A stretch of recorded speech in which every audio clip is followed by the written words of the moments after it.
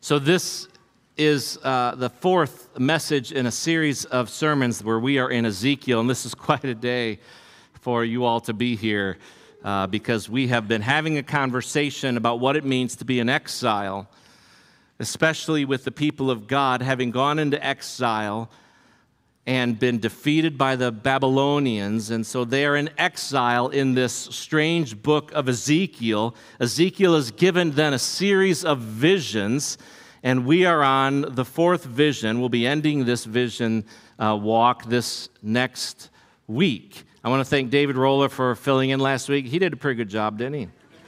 Yeah.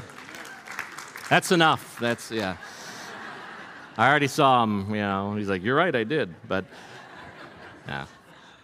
David did say, though, that I left the good passages. I don't think he said the easy ones for me, but, for these next 2 weeks. Trust me, Ezekiel 40 through 44 is no cakewalk. We are going to have a little bit of difficult time today as we walk through this, but I know with God's help, He is going to help us. He's going to be with us. Have you ever tried to learn a foreign language? It's not easy, is it? It's not easy to learn a foreign language. In fact, you know that one of the most difficult things about learning any foreign language are the idioms and the metaphors that are part of that culture. You need to understand the culture in order to understand the phrases. So imagine you're trying to learn English as a second or a third language, and you hear someone say, well, he was just shooting the breeze. Like, that is natural for us to understand, but someone else is going to ask, why are Americans so violent? Right? It's easy as a piece of cake. You're being a Monday morning quarterback. And then we can get into an argument about what is actual football. Whether it's American football or soccer, right? It's not easy. You don't understand the culture, so you don't understand the metaphor. Years ago, I was in Hungary, and I leaned back against the wall with my knee up, and everybody around me started laughing. All the Hungarians started laughing. And I said, I did something. What was it? And they said, you just asked for a prostitute. I said, okay, I did not. Just to be clear. It's not easy. So I found some English metaphors, though I'm not even sure that I understand. So here's a couple.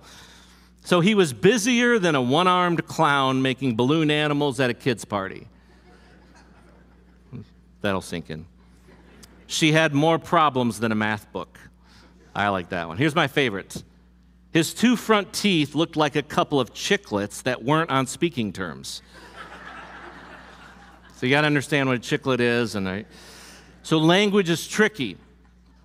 So imagine the challenge for us today in trying to understand visions from 2,500 years ago, given to Ezekiel. Visions in and of themselves are unique experiences filled with metaphors, and they rely upon an understanding of the metaphors in order for us to understand and receive the same emotional impact as the original hearers. So we need humility. We need tenacity, and Holy Spirit, would you help us today? Today, we're going to be in Ezekiel 40 through 44, and it's a challenge.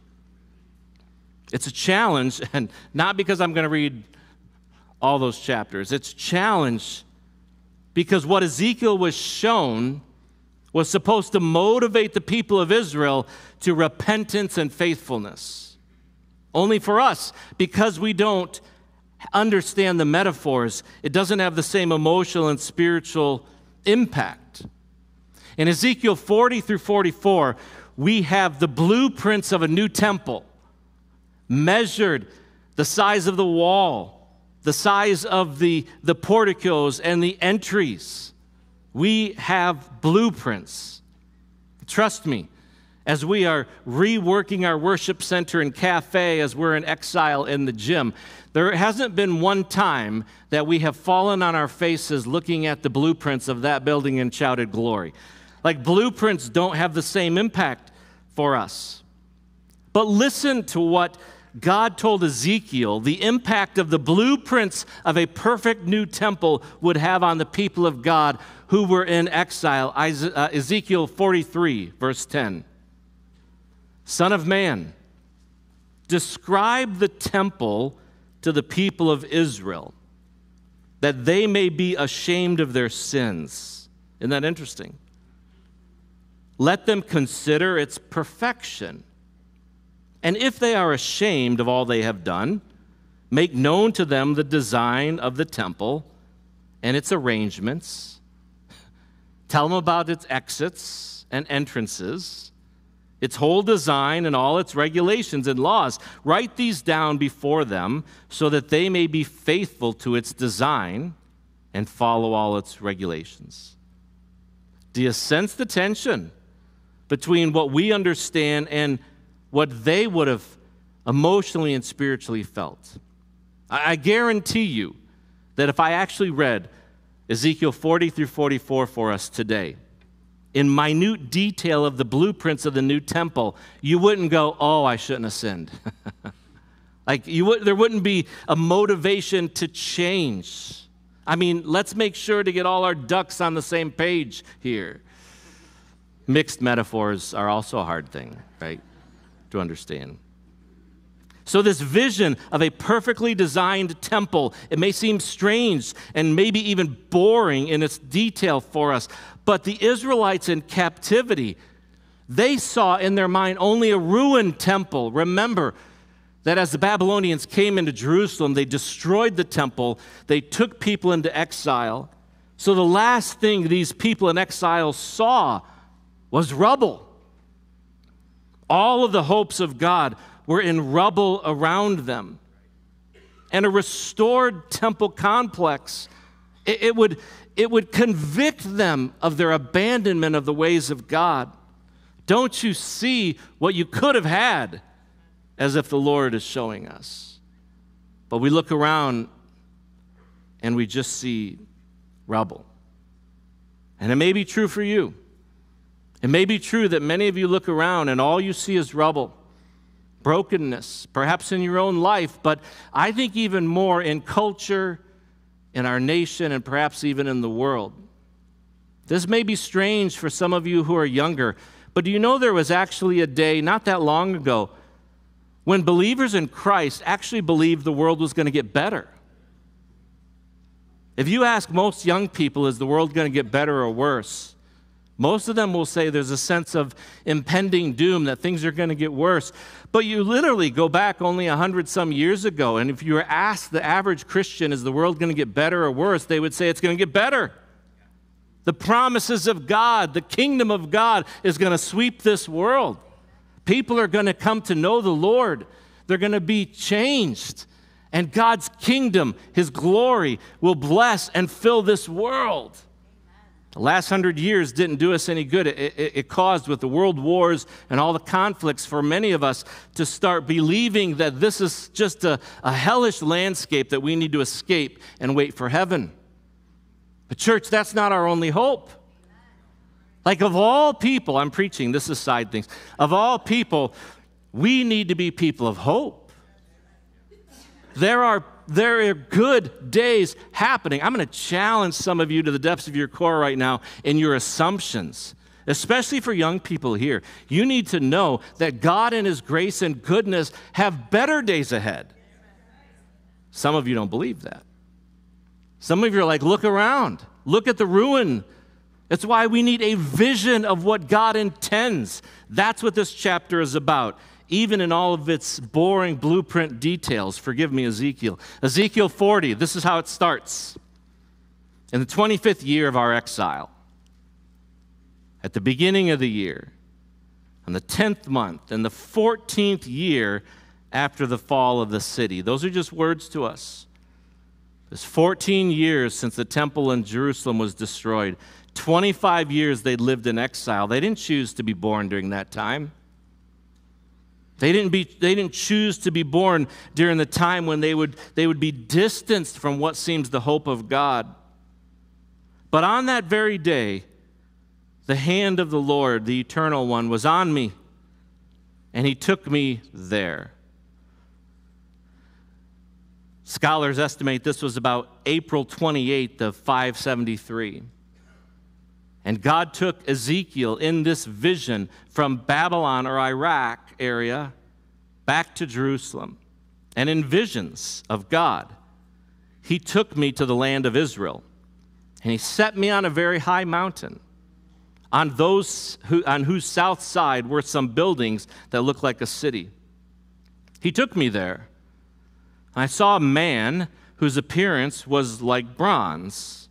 He was standing in the gateway with a linen cord, which is a measuring item, and a measuring rod in his hand. And the man said to me, "Son of man, look carefully and listen closely. Pay attention to everything I'm going to show you, for that is why you have been brought here, and tell the people of Israel everything you see." So this heavenly man, this vision guide, he then showed Ezekiel from the high mountain perspective a perfectly constructed temple compound with the thickness of the walls and the size of the doorways. And in Ezekiel's mind, it had a beautiful impact. In my mind, I see Ezekiel high on a mountain and looking down over rubble, a city in rubble and ruin or exile. It would have reminded Ezekiel of their predicament. But then fading into view, juxtaposed over the top of this rubble and ruin, was a new temple, just kind of appearing over top of the rubble. A perfect, complete temple, not simply restored, but more beautiful than Ezekiel or the people could have ever imagined. And in fact, a vision of the temple more beautiful than Solomon's temple, more beautiful than they could ever have hoped for. And it caused conviction in their heart. What did we do? What have we missed? What did we mess up? I want you to imagine that you have had no food for a week. Like you haven't eaten all week long, and in a vision you're taken to Golden Corral. Now perhaps any other time you're like, that's all right, I'll pass, but you haven't eaten all week. And what happens inside of you is like joy that you get to just devour. Some of you would want to weep. I get to eat. That's the impact of the beautiful temple on Ezekiel and the people. Oh, what have we lost? What have we done? And look what we're missing. It reminds me of the promise of Malachi 3:10, when God says that if his people were only faithful, test me in this, says the Lord Almighty, and see if I will not throw open the floodgates of heaven and pour out so much blessing that there will not be room enough to store it. That's God's heart, to pour out in your life and in my life. Do not let the present rubble and ruin take away that hope of restoration. God will and can restore. But for us, we get lost in the boring words of construction and cubits and wall thickness and porticos and rooms. If you read it, Ezekiel 40 through 43, there's palm trees that are supposed to be painted and inlaid and cherubim with lion and human faces on the walls and gates and doors. It's just almost endless, these 4 chapters. But for them, in exile, it was God laying out a smorgasbord of his goodness and presence represented in this picture of a new temple. I'm going to meet you there. And there's hope. And then to top it all of that, in Ezekiel 43, Ezekiel sees God's glory come back to the temple. Where he left, he comes back. Then a man brought me to the gate facing east, and I saw the glory of the God of Israel coming from the east. His voice was like the roar of rushing waters, and the land was radiant with his glory. This word land is actually the word earth.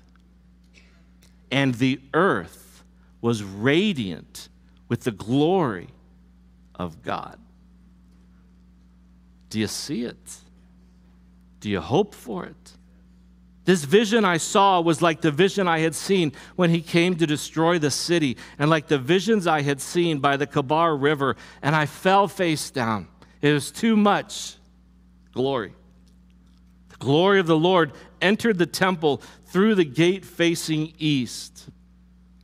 Then the Spirit lifted me up and brought me into the inner court, and the glory of the Lord filled the temple, the weight of God. There have been times in my life when I knew God was there. So there's a general sense that we know God is there. We know He's present. But have you ever had those moments when you just know the holy is there? When what is called the I-thou or the we-thou experience happens, when something, it's almost like time freezes and the presence of God enters the church building, the hospital room, your room, the presence and glory of God. It's so overwhelming for us that, quite honestly, the Lord at times has to pull back. Because in our present physical state, we don't have the full capability yet that we will have one day to experience the fullness of God. And there will be a day when we get to experience the full weight and the glory of God. Now, it just seems as we get glimpses here and there. And I just want to say to you, there's no pattern. The weight and the glory that someone else experiences isn't the one that you have to wait for. There's not a pattern. And it seems as if, to me, the Lord shows up for each of us how He's designed us. And some of you are like, woo-woo people, right? Like the glory of the Lord seems all around you. Some of us are like, what's wrong with those people? And for you, it may be more what the monks call the burning heart of silence, where you sit in stillness, but your heart burns. And you may not be dancing, you let those people dance, but your heart's burning. Please don't let anybody else's experience of the glory of God somehow make you feel as if there's less of what you can experience. Does that make sense? That's a side note. In these visions, Ezekiel hears God's voice coming from the Holy of Holies and promising that his people would be given clear hearts to follow him and that they would put aside their idols. Look at these verses. While the man was standing beside me, I heard someone speaking to me from inside the temple. And he said, Son of man, this is the place of my throne and the place for the soles of my feet. This is where I live among the Israelites forever. The people of Israel will never again defile my holy name, neither they nor their kings by their prostitution and the funeral offerings for their kings at their death. That was a way of deifying the kings and making these dead kings into gods. When they placed their threshold next to my threshold and their doorposts beside my doorposts, with only a wall between me and them, in other words, I could hear their idolatry. That's how close it was to me. They defiled my holy name by their detestable practices, so I destroyed them in my anger. His wrath was used to bring them back. Now let them put away from me their prostitution and the funeral offerings for their kings, and I will live among them forever. And then from chapters 44 through 48, which is the end of Ezekiel, we have further restoration promised, the restoration of the priesthood. And it ends then with the river flowing from the temple in chapter 47. We're going to be there next week. It's going to be a good week. Wherever the river flows, there is life. God's good promises. And then the end of the book says this: the name of the city from that time on will be The Lord is There. The Lord is present. It's tough, but you can get it. An exiled people being shown that God still has good plans for them. Through a vision of a perfect temple and the promise of his presence. Folks, this is a hint at Emmanuel, God with us. And I'd love to end there, that there's this hope in your ruined rubble lives for what God's going to do. But there's some tension in this chapter that I need to address. And if I were smarter, I wouldn't talk about this. But I'm new and I don't know whose toes I'm stepping on yet. So it's good. You don't know that I'm preaching right at you. The temple, here's the tension. This perfect temple that Ezekiel was shown to the people in exile, it's never been built. Even though we have the blueprints of the temple, size, width, description, it's never been built. A temple was built. Ezra and Nehemiah, they rebuilt the temple. The people of God came back. Herod later on added onto that temple. That was then the temple that Jesus went to and was presented to. When the disciples later said, look how beautiful this temple is. You remember what Jesus said? It's coming down. And in 70 AD, that temple was destroyed. But this temple has never been built to these exact measurements. In fact, in this chapter, there's more of a sense that God will build this rather than a command to Ezekiel, so go build this. He doesn't say, as he said to Moses, go build this. In fact, it was never built. So this has caused, hang with me, we're going to go deep, all kinds of speculation. More than you can shake a stick at. And figuring out what is speculation and what is biblical truth, it's more difficult than trying to put socks on a rooster. They're going to keep coming, folks. So if God promised a temple to be built in Israel to Ezekiel, and it didn't happen, or hasn't happened, one of three things could be true. One, it's going to happen one day, that there will be a temple rebuilt, a physical temple. Two, it has happened, only in a spiritual metaphor that is the church and the New Testament. Or three, it's a picture of the heavenly temple represented in Christ. Now, those are your choices if you're going to be biblically faithful. And each one of them has a real-world impact. It's not just theologizing just for the sake of theologizing. It has a real-world impact. There are people, and it could be you, who believe that there will be an actual temple built in Israel one day to these specifications. It's called the Third Temple Movement. You can see this potential third temple, some people do, as a sign of the end of the times. Like as soon as that temple's built, Christ is coming back or the millennium's started. There are Christians and Jews in Israel particularly who are actively promoting the building of a third temple to these specifications. Just Google it, and you will go down the rabbit hole of end-time speculation. For there are bank accounts set up you can give to rebuild this temple. And they're more than happy to take your money.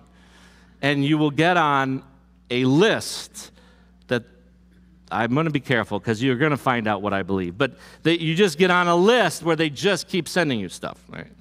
So don't put my address on there. There's a few challenges with this view, that there's an actual temple that's going to be built in Jerusalem or in the surrounding area.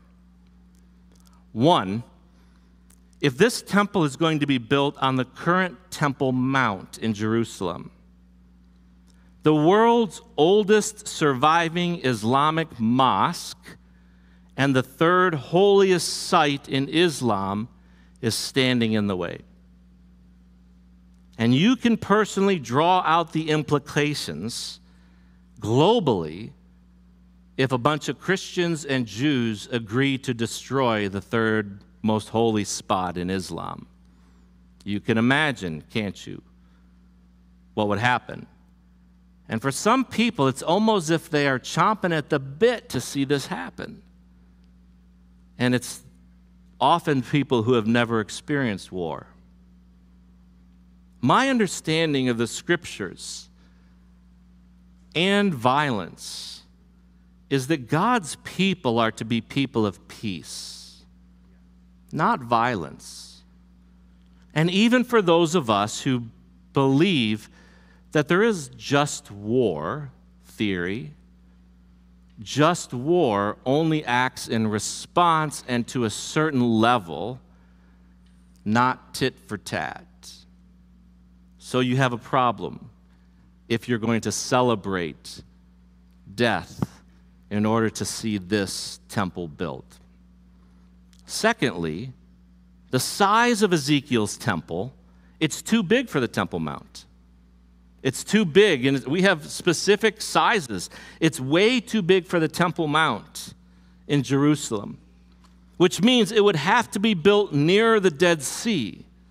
That's the only area that's possible. And then Jerusalem would be abandoned as the center and capital of Israel. And so there's theological issues all around just with this issue. When I was in Israel a year or two ago, our guide was a secular Jew who fought in the 68 war that was getting ready to take the Temple Mount.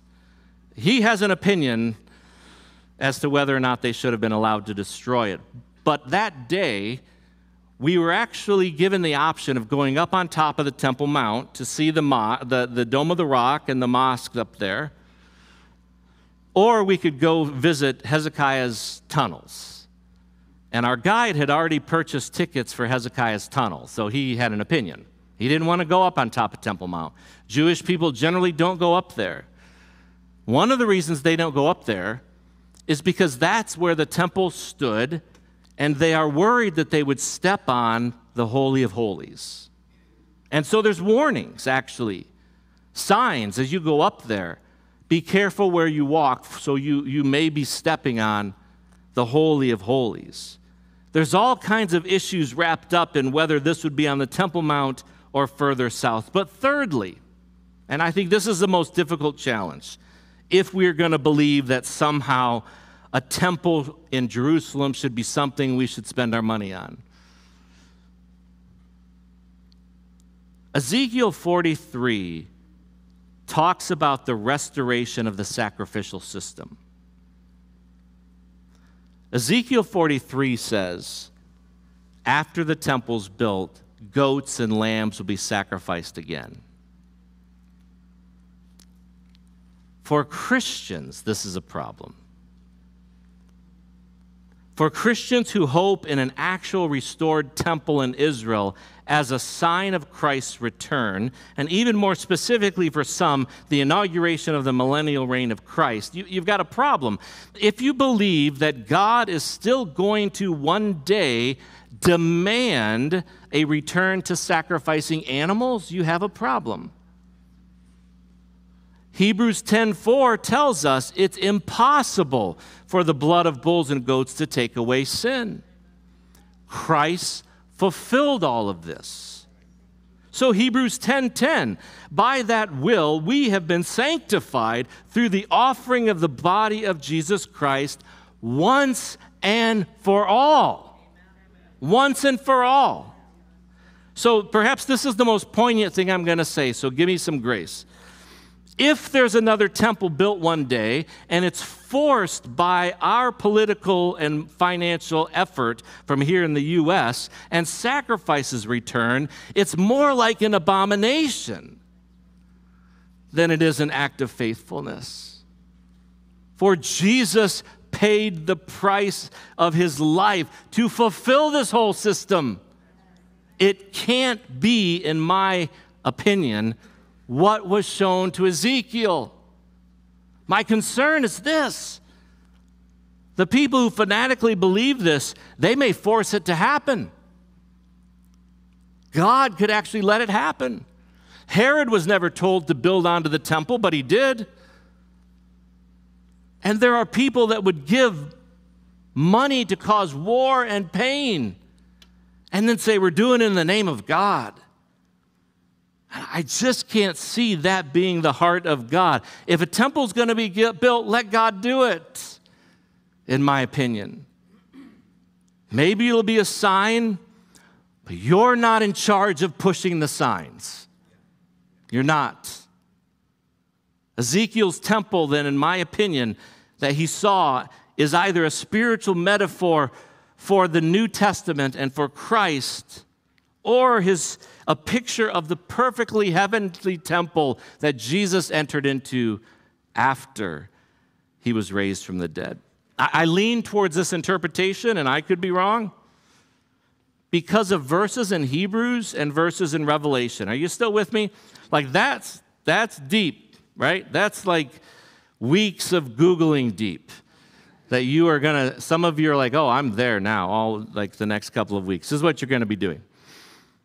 In Hebrews chapter 9, let me make a case for why I believe that there isn't an actual physical temple that's going to be built. In Hebrews 9, we are told that earthly temples and sacrifices, they were only images, types of the true heavenly temple. Kind of like a wall switch. You know, if you flip a wall switch and it controls a light in another room, the temple here where sacrifices happen, it was the light switch for what happened in heaven, or vice versa. What happened there was the light switch here. So that when Christ died here, Scripture can say he was crucified from the foundation of the world. His death here was representative of the sacrificial giving of the Son of God for all time. Hebrews 9 says this: it was necessary for the copies of heavenly things to be purified by these rites, by the blood of animals. But the heavenly things themselves, they need to be purified with better sacrifices than these. For Christ has entered not into holy places made with hands, which are copies of the true things. Christ entered heaven itself, now to appear in the presence of God on our behalf. Nor was it to offer himself repeatedly, as the high priest enters the holy places every year with blood not his own, for then he would have had to suffer repeatedly since the foundation of the world. But as it is, Christ has appeared once for all. At the end of the ages, we're in a new age, to put away sin by the sacrifice of himself. And just as is appointed for man once to die, and after that comes judgment, so Christ, having been offered once to bear the sins of many, will appear a second time, not to deal with sin, but to save those who are eagerly awaiting him. Those are powerful words. I'm only 2 pages away, but that could last all day. Trust me, we're landing the plane soon. The earthly temple was just a copy. It wasn't the real deal. Brick and mortar, animal sacrifice could never take away the real sins of people. They were only to be a light switch or a picture of what God himself did for us, the sacrifice of his Son. And then John, the great exiled one himself, in the book of Revelation, he sees this vision that sounds like the language of the temple in Ezekiel 40. Then the angel showed me the river of the water of life. We're going to talk about this next week. Bright as crystal, flowing from the throne of God and of the Lamb, and through the middle of the street of the city. On either side of the river, the tree of life with its 12 kinds of fruit, yielding its fruit each month. The leaves of the tree were for the healing of the nations. No longer will there be any accursed, but the throne of God and of the Lamb will be in it, and his servants will worship him, and they will see his face, and his name will be on their foreheads, and the night will be no more, and there'll be no light or lamp or sun, for the Lord God will be their light, and they will reign forever and ever and ever. And do you hear Handel? Hallelujah, hallelujah, hallelujah, hallelujah. There's a vision you and I need of something greater coming to keep going in this world. It's not all bad news. In fact, it's the best news. The kingdom of God is coming. And Ezekiel got a glimpse of this, and he fell on his face. And he said, go tell people that there are greater things yet to come, beautiful things, promises of perfection and joy, and this longing that wells up inside of us when we look at this world and say, it's a mess. Scripture says, you bet it is, but it's not all there is. There's going to be a day when the curse is taken care of. And the beauty of God is going to be from heaven to earth. You can't even imagine. We're not going to sing that song, but you can't even imagine. C.S. Lewis said, if we got a glimpse of what you and I are going to be like when Christ returns, we would be tempted to worship each other. There's only one worthy of worship, but there's good days ahead, folks. God has great plans. And in the meanwhile, he calls us to growth and to be holy and to trust in him and to not let the darkness and the despair that everyone else is talking about, don't let it enter the church. Don't let it enter our hearts, for there's hope, and there's a plan, and God will restore all things. I asked that we would sing this final song. And this final song is really a responsive song. It's taken from the book of Revelation, where the Ancient of Days, the Holy One, John sees him. And remember, he's in exile. He's been dipped in burning oil. He has the scars of Christ on him because of the physical pains he's suffering in this world. But he was joyful, folks. And he sees a vision, the Ancient of Days, and God holds his hand out, and there's a scroll on it. And that scroll is written on the front side and the back side, and it's all the plans of the unfolding future God's going to bring. And a question is asked, is there anyone worthy to open that scroll? And John looks around. He looks in hell, he looks in heaven, he looks on earth. He says, nobody was found who is worthy to open the scroll and the plans of God and see it come to fruition. It says John wept. That's where we are. Nobody can plan your way out. There aren't programs that can fix things in your life. Some of them can be helpful, but folks, John looked and there was the Lamb as if it had been slain, who was worthy to open up the scroll and to read it, and then all of this stuff starts happening. Is he worthy? Is he worthy? Is he worthy?